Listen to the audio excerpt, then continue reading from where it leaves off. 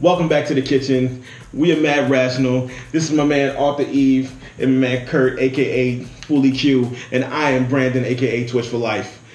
This is the cut of the week. Typically during the cut of the week, what we do is we talk about a track, we talk about all aspects of it, and then we vote on it. Trash or trophy?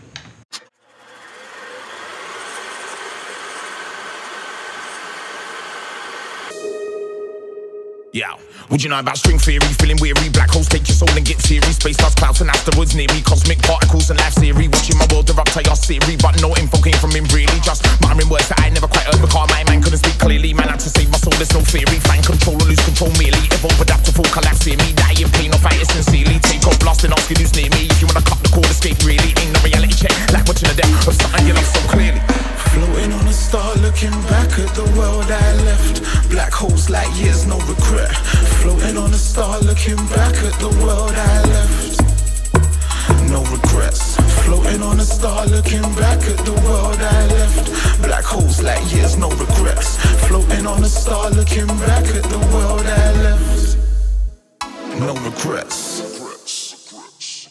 I like UK stuff, you know, to a point, but I like UK like R&B when I like the UK hip hop, if that makes sense, you know.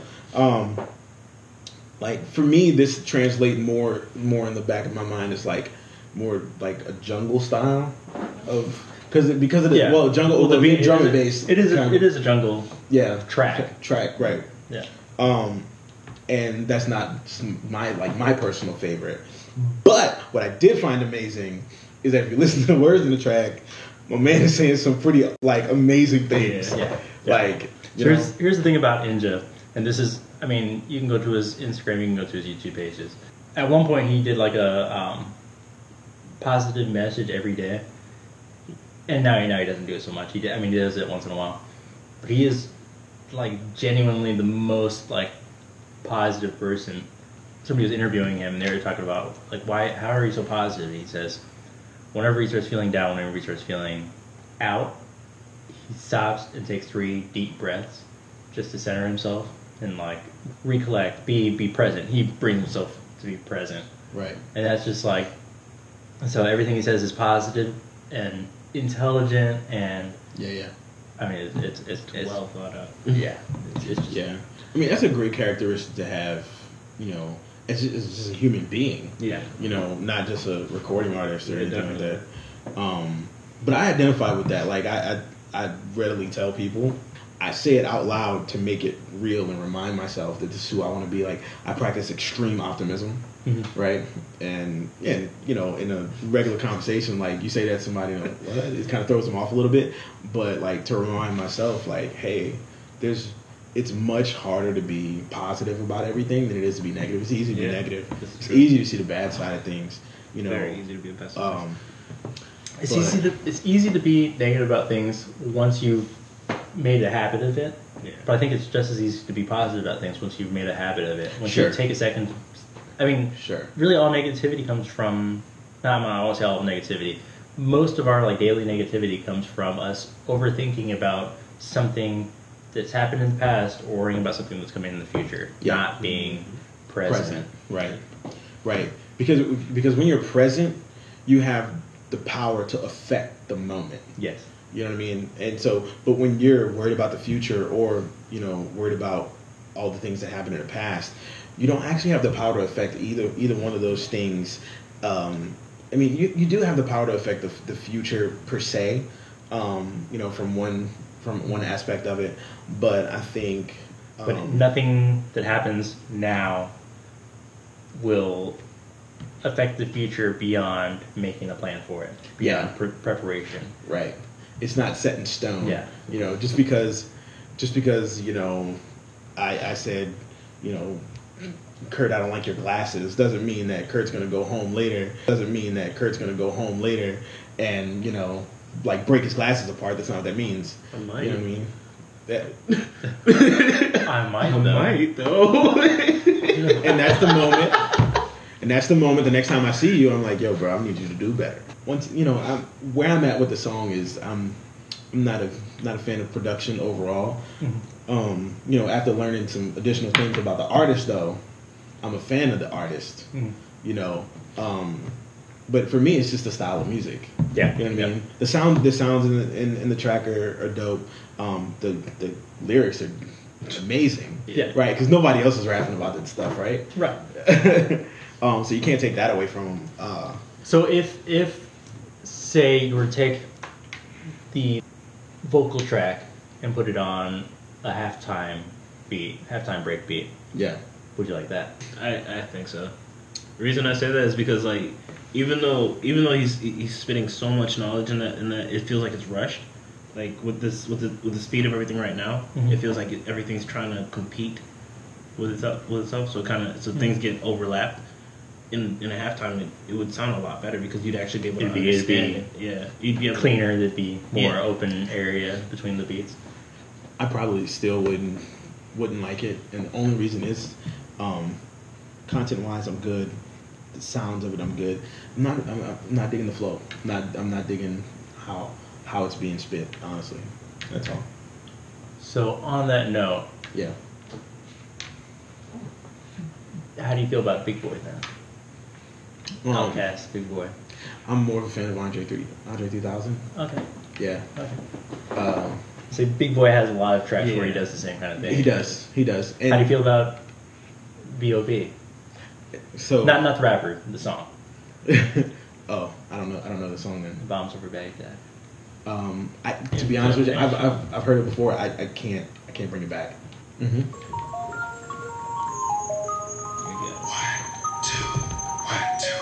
Yeah, Islam national, underground, thunderbounds when I stop the ground. Like a million elephants, a silverback orangutan, you can't stop a train. I like Andre 2000. You don't like that sound? Yeah, it's the. I got you. That's fair. Yeah, you know, for me, Outkast, it's all the slower songs that I attach to. Okay. And so you're. It sounds like you like more of that like old school. I do like that old bap type feel. Yeah, yeah, that's fair. But I'm not taking away from the artistry of it. It's just my personal opinion on. That's fair. You know what I enjoy. Being impartial to the style, how do you feel about the song? So the song is good. I mean, everything that I don't like about the song is my personal opinion. Mm-hmm. Now, if I had to rate the song from a professional ear, oh yeah, you know what I'm saying? Definitely dope and definitely recommended, to other people that enjoy that style of music for sure. You know what I mean? So, you can't take that away from it. Yeah. In my mind, it's obvious that it's a good song. It's a great song. Mm-hmm. It's just it doesn't make the playlist. It doesn't for me, just because of my personal opinion. Right. Because when I start my playlist, I feel like we're gonna change that once we get up on stage and you're MCing to some of this. Yeah, man. It's gonna change pretty quick. All I'm saying is Jaden Smith is on my playlist now.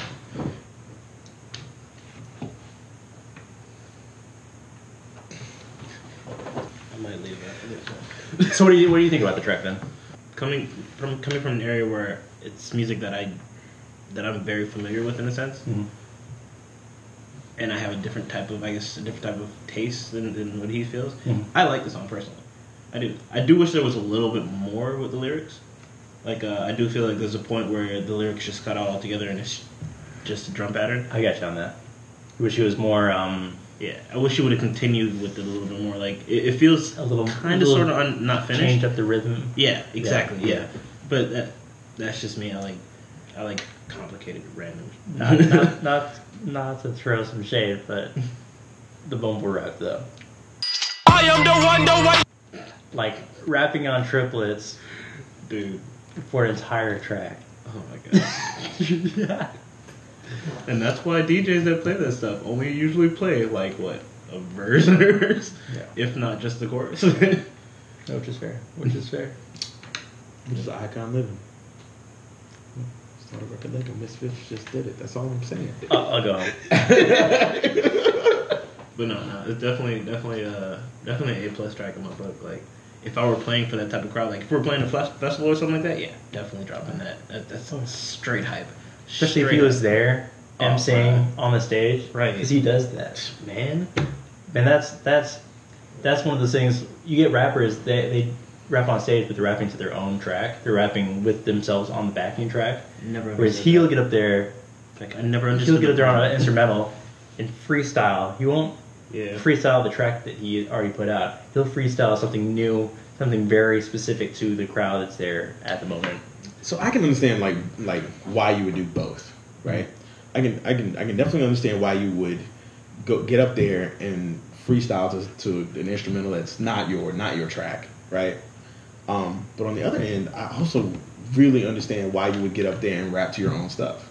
I'm just saying I understand why you would do both. Now, you know, one is very like, you know, kind of self-centered, and the other one is like kind of based in passion.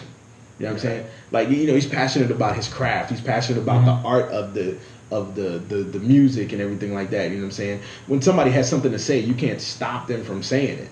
You know what I mean? It kind of goes to like Eminem. Like, you listen to Eminem's lyrics and they're like crazy but all over the place because he's got a lot of things to say. He's passionate about. Yeah. You know what I mean? But then you look at somebody like say I don't know, you know, name a New Orleans artist, you know, like a Juvenile or a Mystical. I mean, are they passionate about the music? Yes, but they're way more passionate about the money. And when they get up on stage and rap or whatever, it feels more self-centered than anything else. Yeah. Now, I mean, I'm not going to be the one to tell you what they're thinking or why they're doing it. I'm just saying what it feels like. The vibe is different. Yeah. You know, I've been in that situation before. I've been on stage, you know, with a mic in my hand, you know, saying foolishness. I've also been on stage before with a mic in my hand, you know, doing my own stuff, and both felt amazing, you know. So I get it. I'm not mad. I'm impressed, for sure. You know, definitely impressed by somebody who would want to get up on there and actually give a performance. That's what's amazing about artists like that, right? Is because when you go to a concert, you're not going to get the CD like. Yeah, you're gonna get a new experience every time. I think that is like super dope. Yeah. I mean, because think about it. Like, why would you ever go to a Kanye West concert? You're gonna get the same stuff you got plus a little bit of, you know, a hint of Kanye, as they call it. and you're gonna overpay for it. You're gonna overpay for it. And that's me saying Kanye is like in my top 5. You know what I mean? Like, Kanye is definitely in my top 5. But I mean, I'm not gonna go to the concert because the CD is amazing. You know, Late Orchestration is amazing. But I don't know if you've ever seen that. So Late Orchestration. The like an orchestration version of Late Registration? It is. See, that'd be dope. That'd be dope. Okay. I have it on DVD. It's amazing. So on that same kind of aspect of things, when you go to a performance and you see like say an artist singing or rapping to a track that they've produced or you know, put out that has the back vocals on the track as well. What are your views on that? Taking into consideration, I'm not talking about artists that have like choreography or stunts or stuff that they're doing through their performance. I'm talking about those artists that are just standing there in the middle of the stage and they have the same stuff that you would hear on the album is what they have as playing as their backtrack. So I think this goes into kind of an iffy area, because it truly depends on how big your fan base is. Like, let's take you know, and not I'm not gonna take the verbatim history, but I want you to think about an artist like Kevin Gates, right? Like, Kevin Gates is now big and mainstream, but he wasn't always that way. You know what I'm saying? So, like, in the beginnings of Kevin Gates, when Kevin Gates was just a name that was whispered around Louisiana, right? Like, if he had the backing tracks on his, on his performances, so what? Right? But now, if Kevin Gates has a concert and he's got the backing tracks, people are going to be like, what you need the backing tracks for? We all heard the CD. Right. We all heard it. You know what I mean? We want a performance now. Now people are going for a performance. Before, people were at a place because they were at a place, and then he's marketing. Right. You see what I'm saying? So it depends on where you're at. In that saying, are you in that same aspect? Are you saying that it's not acceptable for a how do I put it, a well established artist to do that if they don't have anything as far as like any kind of visuals on their performance? In my opinion, that would be the equivalent of, say, Skrillex or Calvin Harris or was it the Chainsmokers? Yeah. Playing the exact same show, like at multiple venues, like the Chainsmokers did. I am the one your son don't need a gun to get respect up on the street. Waiting for that. I was sitting there like Just a little shade, but Yeah. they did that. And both shows were in Louisiana. Yeah, Like, it was one in New Orleans and one in Baton Baton Rouge. Rouge. And it was the same exact Yeah. show. The track listing was exact same. And I only say that because they're playing their own tracks. Fine, you can play your own tracks, but there's no artistry. There's no originality in it. It's you're playing your CD. Hit play and then jump around on stage for an hour. Yeah. So when it comes to things like that, I'm kind of glad you brought that up. When it comes to DJs, right, who are like Producer DJs. Producer DJs, right? The role of the producer DJ is that of a performer. Their performance is with their instrument, which is the turntables, right? So for them to hit play on a CD and their instrument is the turntables means they're not performing, right? And this is where it kind of gets, you get in some shady area, right? Because if you have a rap artist or a singer that has backing tracks, but they're still rapping or singing, they're still performing. Now, whether or not the performance is taken as good is different, but I think it has to do with a combination of two things. Like I said earlier, is, you know, where they're at, their level of fame, but also their ability as a performer. You know what I mean? Because let's be completely honest. If you're in the music industry and you're not doing live shows, you're not making money. Right. Yeah, right. So even these artists that are out here that are amazing in a studio, amazing when they're writing, but you know what I mean, they need their whole production team behind them to sound awesome on the track. Yeah. And there's nothing wrong with that, right? Because we appreciate the great sound. Yeah. But if they're not a good stage artist, you have to try to make them one. Yeah. And there's a place for all of that. You know what I mean? So I don't want to take away from it. I mean, is it not best practice? No, it's not.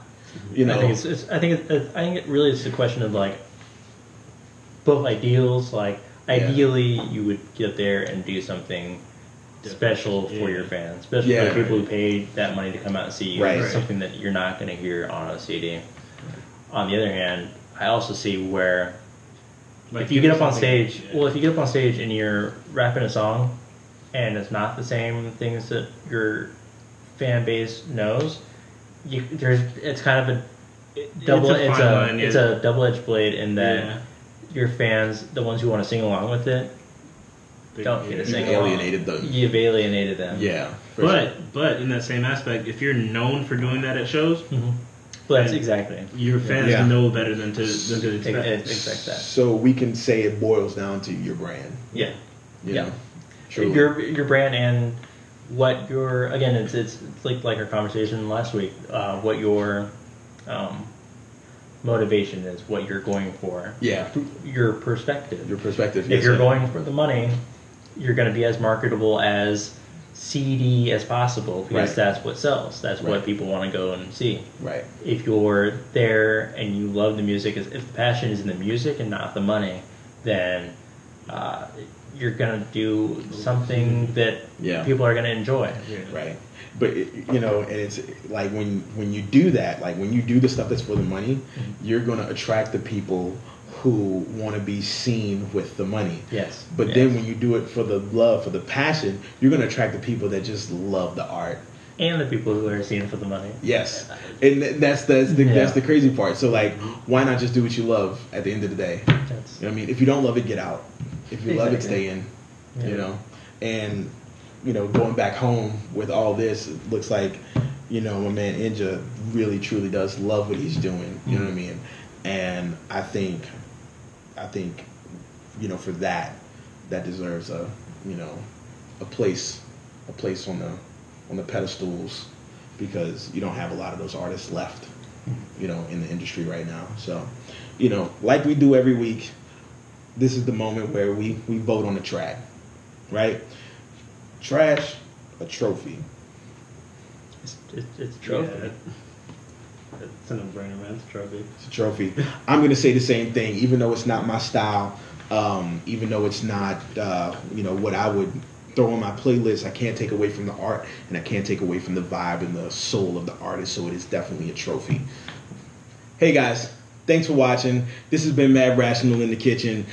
If you like what you see here today, go ahead and hit that like button. If you want to see more, go ahead and hit that subscribe button, right?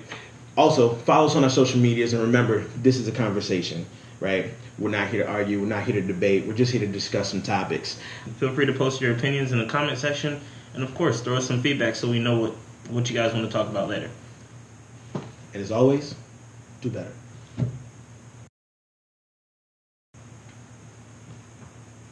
Check out social media. Now it's time to say goodbye. I will slap you on camera.